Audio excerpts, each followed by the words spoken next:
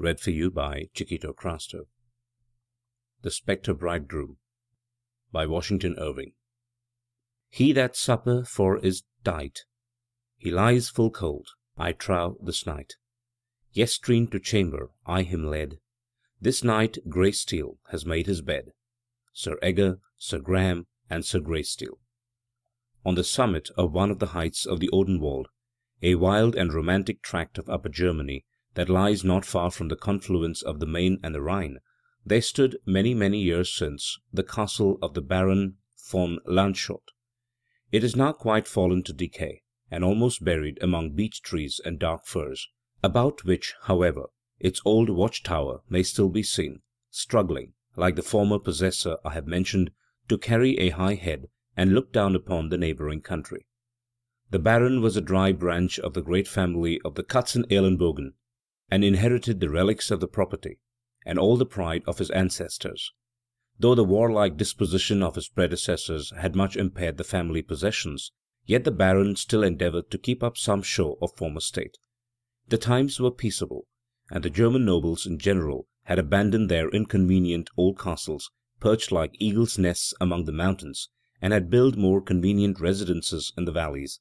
Still the Baron remained proudly drawn up in his little fortress, cherishing, with hereditary inveteracy, all the old family feuds, so that he was on ill terms with some of his nearest neighbours, on account of disputes that had happened between their great-great-grandfathers. That is, Cat's Elbow, the name of a family of those parts very powerful in former times. The appellation, we are told, was given in compliment to a peerless dame of the family, celebrated for her fine arm. The Baron had but one child, a daughter, but nature, when she grants but one child, always compensates by making it a prodigy, and so it was with the daughter of the Baron. All the nurses, gossips, and country cousins assured her father that she had not her equal for beauty in all Germany. And who should know better than they?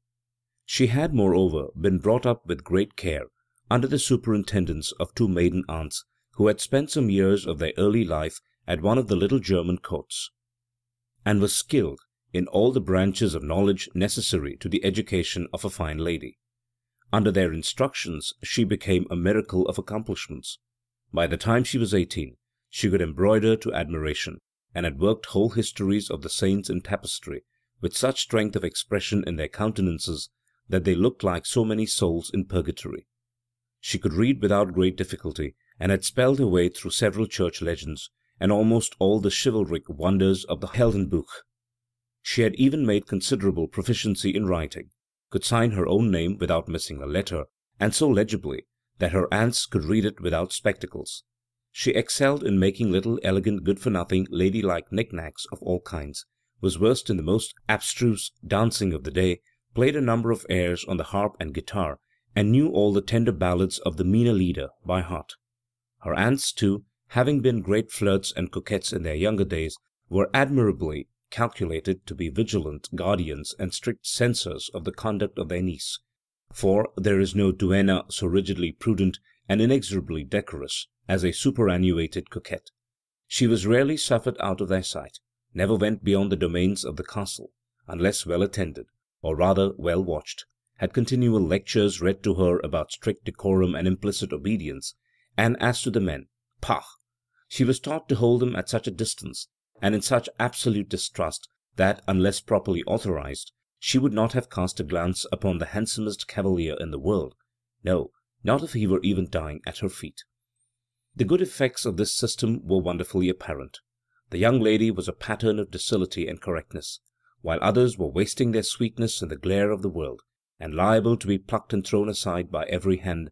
She was coyly blooming into fresh and lovely womanhood under the protection of those immaculate spinsters, like a rosebud blushing forth among guardian thorns. Her aunts looked upon her with pride and exultation, and vaunted that though all the other young ladies in the world might go astray, yet, thank heaven, nothing of the kind could happen to the heiress of the Katzenelnbogen. But however scantily the Baron von Landshut might be provided with children, his household was by no means a small one, for Providence had enriched him with abundance of poor relations. They, one and all, possessed the affectionate disposition common to humble relatives, were wonderfully attached to the baron, and took every possible occasion to come in swarms and enliven the castle. All family festivals were commemorated by these good people at the baron's expense, and when they were filled with good cheer, they would declare that there was nothing on earth so delightful as these family meetings, these jubilees of the heart. The baron, though a small man, had a large soul, and it swelled with satisfaction at the consciousness of being the greatest man in the little world about him. He loved to tell long stories about the dark old warriors whose portraits looked grimly down from the walls around, and he found no listeners equal to those who fed at his expense. He was much given to the marvellous, and a firm believer in all those supernatural tales with which every mountain and valley in Germany abounds. The faith of his guests exceeded even his own. They listened to every tale of wonder with open eyes and mouth, and never failed to be astonished, even though repeated for the 100th time. Thus lived the Baron von Landshut, the oracle of his table, the absolute monarch of his little territory, and happy, above all things, in the persuasion that he was the wisest man of the age. At the time of which my story treats, there was a great family gathering at the castle, on an affair of the utmost importance. It was to receive the destined bridegroom of the baron's daughter. A negotiation had been carried on between the father and an old nobleman of Bavaria to unite the dignity of their houses by the marriage of their children. The preliminaries had been conducted with proper punctilio. The young people were betrothed without seeing each other, and the time was appointed for the marriage ceremony. The Count von Altenburg had been recalled from the army for the purpose, and was actually on his way to the baron's to receive his bride. Missives had even been received from him from Würzburg, where he was accidentally detained, mentioning the day and hour when he might be expected to arrive. The castle was in a tumult of preparation to give him a suitable welcome. The fair bride had been decked out with uncommon care. The two aunts had superintended her toilet, and quarrelled the whole morning about every article of her dress. The young lady had taken advantage of their contest to follow the bent of her own taste, and fortunately it was a good one. She looked so lovely as youthful bridegroom could desire, and the flutter of expectation heightened the lustre of her charms. The suffusions that mantled her face and neck, the gentle heaving of the bosom, the eye now and then lost in reverie, all betrayed the soft tumult that was going on in her little heart. The aunts were continually hovering around her, for maiden aunts are apt to take great interest in affairs of this nature. They were giving her a world of state counsel how to deport herself, what to say, and in what manner to receive the expected lover. The baron was no less busied in preparations. He had in truth nothing exactly to do, but he was naturally a fuming, bustling little man, and he could not remain passive when all the world was in a hurry. He worried from top to bottom of the castle with an air of infinite anxiety. He continually called the servants from their work to exhort them to be diligent, and buzzed about every hall and chamber, as idly restless and importunate as a blue-bottle fly on a warm summer's day. In the meantime the fatted calf had been killed, the clamour of the huntsman, the kitchen was crowded with good cheer, the cellars had yielded up whole oceans of Rhine wine and Furner wine, and even the great Heidelberg Tun had been laid under contribution. Everything was ready to receive the distinguished guest with sows and brows in the true spirit of German hospitality, but the guest delayed to make his appearance. Hour rolled after hour. The sun that had poured his downward rays upon the rich forest of the Odenwald now just gleamed among the summits of the mountains. The baron mounted the highest tower, and strained his eyes in hope of catching a distant sight of the Count and his attendants. Once he thought he beheld them. The sound of horns came floating from the valley, prolonged by the mountain echoes. A number of horsemen were seen far below, slowly advancing along the road, but when they had nearly reached the foot of the mountain, they suddenly struck off in a different direction. The last ray of sunshine departed, the bats began to flit by in the twilight, the road grew dimmer and dimmer to the view, and nothing appeared stirring in it but now and then a peasant lagging homeward from his labour. While the old castle of Landshut was in this state of perplexity, a very interesting scene was transacting in a different part of the Odenwald. The young Count von Altenburg was tranquilly pursuing his route in that sober jog-trot way in which a man travels toward matrimony when his friends have taken all the trouble and uncertainty of courtship off his hands, and a bride is waiting for him, as certainly as a dinner at the end of his journey. He had encountered at Würzburg a youthful companion in arms, with whom he had seen some service on the frontiers. Hermann von Stockenfaust, one of the stoutest hands and worthiest hearts of German chivalry, who was now returning from the army. His father's castle was not far distant from the old fortress of Landshut, although an hereditary feud rendered the families hostile and strangers to each other. In the warm-hearted moment of recognition, the young friends related all their past adventures and fortunes, and the Count gave the whole history of his intended nuptials with a young lady whom he had never seen, but of whose charms he had received the most enrapturing description. As the route of the friends lay in the same direction, they agreed to perform the rest of their journey together, and, that they might do it the most leisurely, set off from Würzburg at an early hour, the Count having given directions of his retinue to follow and overtake him. They beguiled their wayfaring with recollections of their military scenes and adventures, but the Count was apt to be a little tedious, now and then, about the reputed charms of his bride and the felicity that awaited him. In this way they had entered among the mountains of the Odenwald, and were traversing one of its most lonely and thickly wooded passes. It is well known that the forests of Germany have always been as much infested by robbers as its castle by spectres, and at this time the former were particularly numerous, from the hordes of the disbanded soldiers wandering about the country. It will not appear extraordinary, therefore, that the cavaliers were attacked by a gang of these stragglers in the midst of the forest. They defended themselves with bravery, but were nearly overpowered when the Count's retinue arrived to their assistance. At the sight of them the robbers fled, but not until the Count had received a mortal wound. He was slowly and carefully conveyed back to the city of Würzburg, and a friar, summoned from a neighbouring convent, who was famous for his skill in administering to both soul and body, but half of his skill was superfluous. The moments of the unfortunate Count were numbered. With his dying breath he entreated his friend to repair instantly to the castle of Landshut, and explain the fatal cause of his not keeping his appointment with his bride. Though not the most ardent of lovers, he was one of the most punctilious of men, and appeared earnestly solicitous that his mission should be speedily and courteously executed. "Unless this is done," said he, "I shall not sleep quietly in my grave." He repeated these last words with peculiar solemnity. A request at a moment so impressive admitted no hesitation. Stockenfaust endeavoured to soothe him to calmness, promised faithfully to execute his wish, and gave him his hand in solemn pledge. The dying man pressed it in acknowledgment, but soon lapsed into delirium, raved about his bride, his engagements, his plighted word, ordered his horse that he might ride to the castle of Landshut, and expired in the fancied act of vaulting into the saddle. Stockenfaust bestowed a sigh and a soldier's tear on the untimely fate of his comrade, and then pondered on the awkward mission he had undertaken. His heart was heavy, and his head perplexed, for he was to present himself an unbidden guest among hostile people, and to damp their festivity with tidings fatal to their hopes.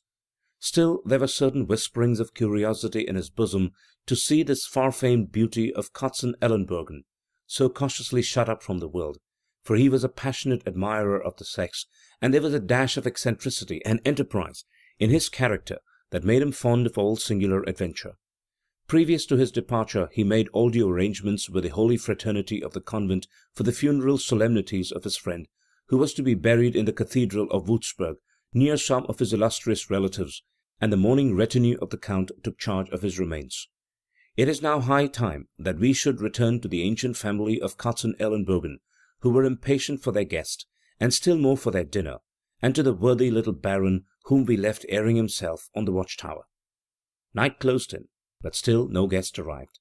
The baron descended from the tower in despair. The banquet, which had been delayed from hour to hour, could no longer be postponed. The meats were already overdone, the cook in an agony, and the whole household had the look of a garrison that had been reduced by famine. The baron was obliged reluctantly to give orders for the feast without the presence of the guest. All were seated at table, and just on the point of commencing, when the sound of a horn from without the gate gave notice of the approach of a stranger. Another long blast filled the old courts of the castle with its echoes, and was answered by the warder from the walls. The baron hastened to receive his future son-in-law. The drawbridge had been let down, and the stranger was before the gate. He was a tall, gallant cavalier, mounted on a black steed. His countenance was pale, but he had a beaming, romantic eye, and an air of stately melancholy. The baron was a little mortified that he should have come in this simple, solitary style. His dignity for a moment was ruffled, and he felt disposed to consider it a want of proper respect for the important occasion, and the important family with which he was to be connected. He pacified himself, however, with the conclusion that it must have been youthful impatience which had induced him thus to spur on sooner than his attendants, "I am sorry," said the stranger, "to break in upon you thus unseasonably." Here the baron interrupted him with a world of compliments and greetings, for, to tell the truth, he prided himself upon his courtesy and eloquence. The stranger attempted once or twice to stem the torrent of the words, but in vain, for he bowed his head and suffered it to flow on. By the time the baron had come to a pause, they had reached the inner court of the castle, and the stranger was again about to speak, when he was once more interrupted by the appearance of the female part of the family, leading forth the shrinking and blushing bride. He gazed on her for a moment as one entranced. It seemed as if his whole soul beamed forth in the gaze, and rested upon that lovely form. One of the maiden aunts whispered something in her ear. She made an effort to speak. Her moist blue eyes were timidly raised, gave a shy glance of inquiry on the stranger, and was cast again to the ground. The words died away, but there was a sweet smile playing upon her lips, and a soft dimpling of the cheek that showed her glance had not been unsatisfactory. It was impossible for a girl of the fond age of 18, highly predisposed for love and matrimony, not to be pleased with so gallant a cavalier. The late hour at which the guest had arrived left no time for parley. The baron was peremptory, and deferred all particular conversation until the morning, and led the way to the untasted banquet. It was served up in the great hall of the castle. Around the walls hung the hard-favoured portraits of the heroes of the house of Katzenelnbogen, and the trophies which they had gained in the field and in the chase.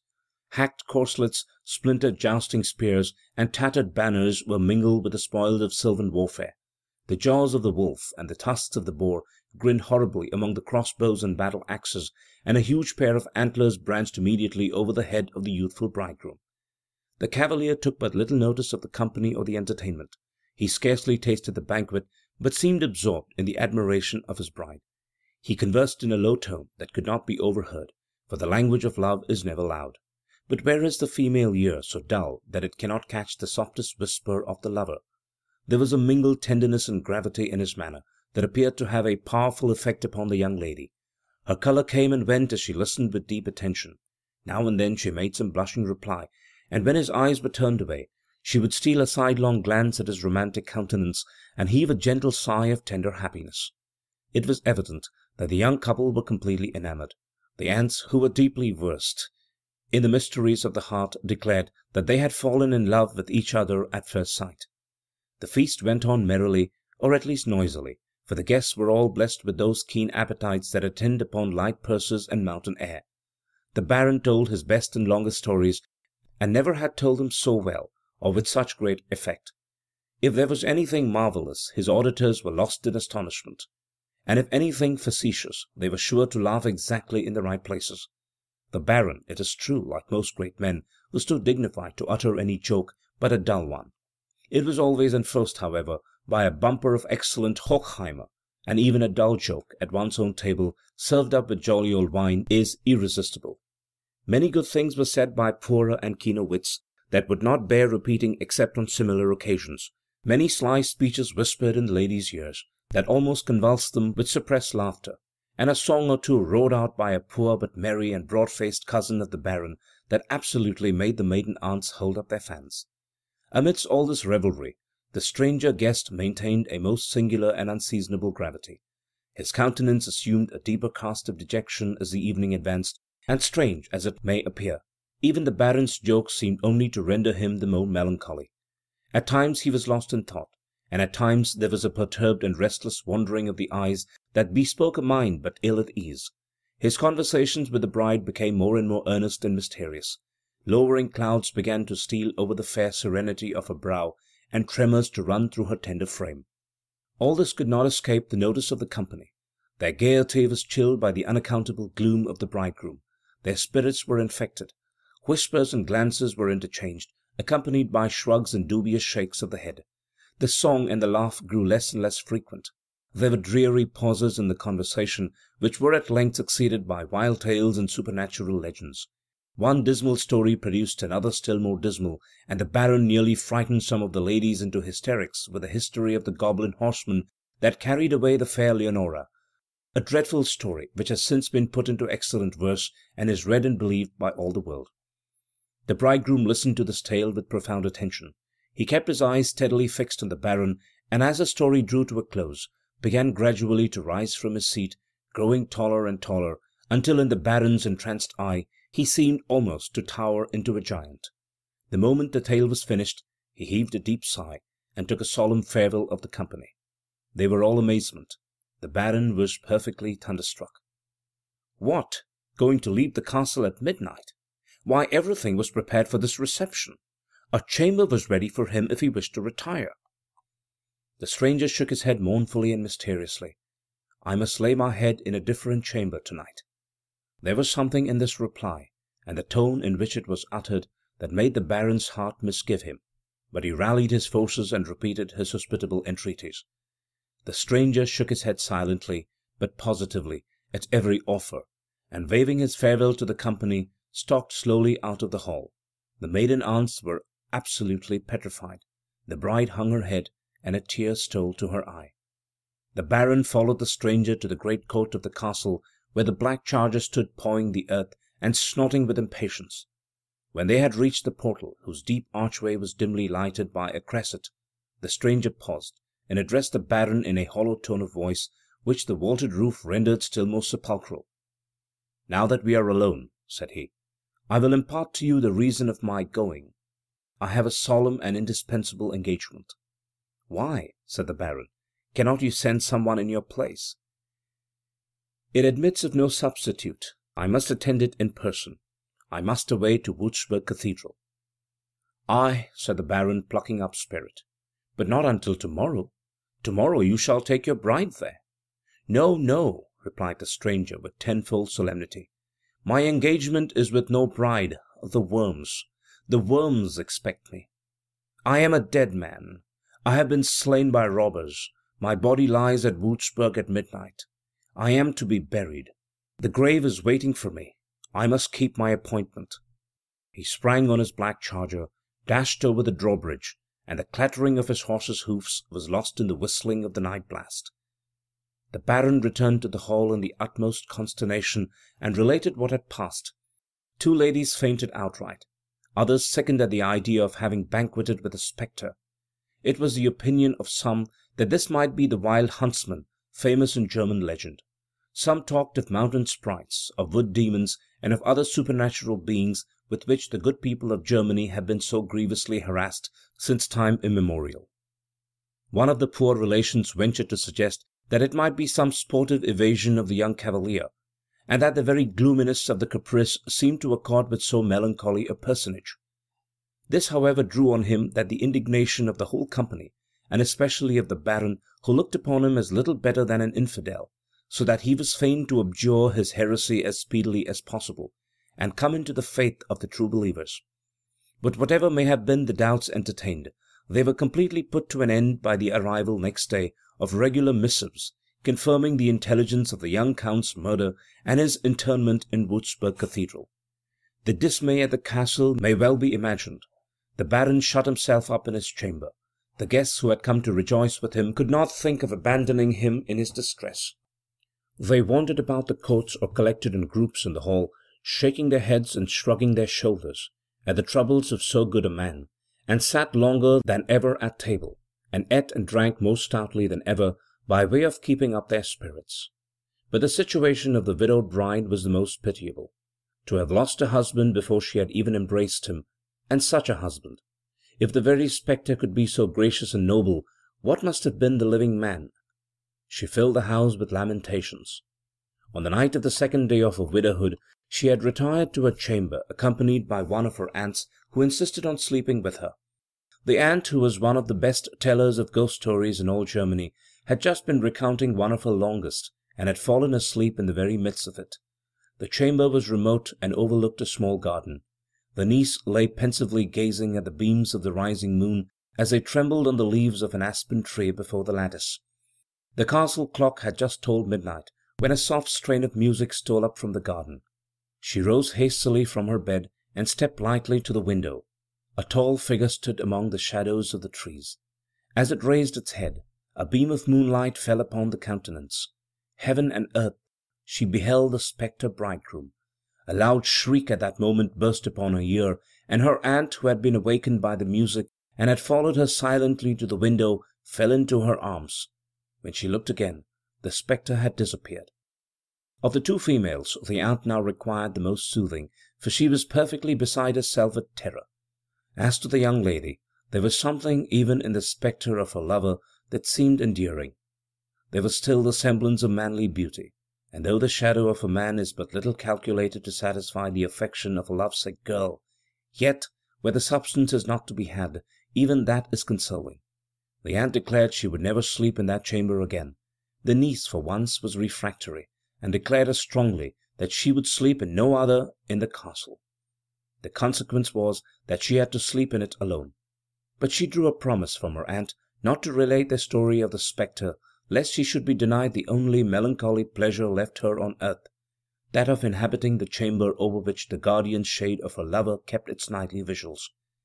How long the good old lady would have observed this promise is uncertain, for she dearly loved to talk of the marvellous, and there is a triumph in being the first to tell a frightful story. It is, however, still quoted in the neighbourhood as a memorable instance of female secrecy, that she kept it to herself for a whole week, when she was suddenly absolved from all further restraint by intelligence brought to the breakfast table one morning that the young lady was not to be found. Her room was empty, the bed had not been slept in, the window was open, and the bird had flown.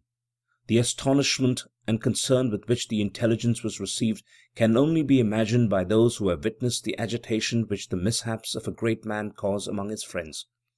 Even the poor relations paused for a moment from the indefatigable labours of the trencher, when the aunt, who had at first been struck speechless, wrung her hands and shrieked out, "The goblin! The goblin! She's carried away by the goblin!" In a few words she related the fearful scene of the garden, and concluded that the spectre must have carried off his bride. Two of the domestics corroborated the opinion, for they had heard the clattering of a horse's hoofs down the mountain about midnight, and had no doubt that it was the spectre on his black charger, bearing her away to the tomb. All present were struck with the direful probability, for events of the kind are extremely common in Germany, as many well authenticated histories bear witness. What a lamentable situation was that of the poor baron! What a heart-rending dilemma for a fond father, and a member of the great family of Katzenelnbogen! His only daughter had either been rapt away to the grave, or he was to have some wood demon for a son-in-law, and perchance a troop of goblin grandchildren. As usual, he was completely bewildered, and all the castle in an uproar. The men were ordered to take horse and scour every road and path and glen of the Odenwald.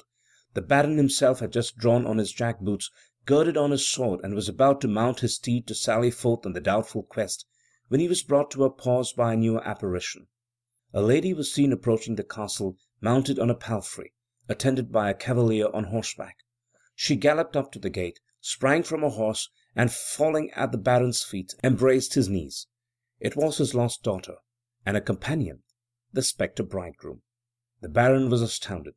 He looked at his daughter, then at the spectre, and almost doubted the evidence of his senses. The latter, too, was wonderfully improved in his appearance since his visit to the world of spirits.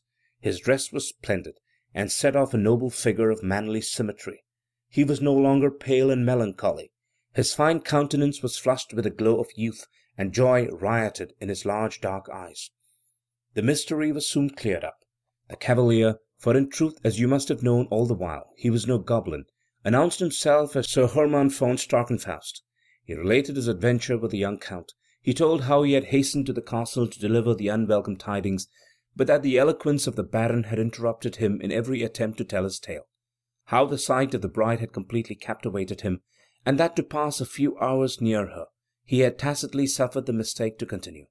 How he had been sorely perplexed in what way to make a decent retreat, until the baron's goblin stories had suggested his eccentric exit. Now, fearing the feudal hostility of the family, he had repeated his visits by stealth, had haunted the garden beneath the young lady's window, had won, had borne away in triumph, and, in a word, had wedded the fair. Under any other circumstances the baron would have been inflexible, for he was tenacious of paternal authority, and devoutly obstinate in all family feuds. But he loved his daughter. He had lamented her as lost. He rejoiced to find her still alive, and though her husband was of a hostile house, yet, thank heaven, he was not a goblin. There was something, it must be acknowledged, that did not exactly accord with his notion of strict veracity, in the joke the night had passed upon him of being a dead man. but several old friends present, who had served in the wars, assured him that every stratagem was excusable in love, and that the cavalier was entitled to a special privilege, having lately served as a trooper. Matters therefore were happily arranged. The baron pardoned the young couple on the spot. The revels at the castle were resumed. The poor relations overwhelmed this new member of the family with loving kindness. He was so gallant, so generous, and so rich. The aunts, it is true, were somewhat scandalized that their system of strict seclusion and passive obedience should be so badly exemplified, but attributed it to all their negligence in not having the windows grated. One of them was particularly mortified at having her marvellous story marred, and that the only spectre she had ever seen should turn out to be a counterfeit. But the niece seemed perfectly happy at having found him substantial flesh and blood. And so the story ends. End of The End, the Sketchbook, The Spectre Bridegroom, A Traveller's Tale, by Washington Irving. Read for you by Chiquito Crasto, Birmingham, Alabama.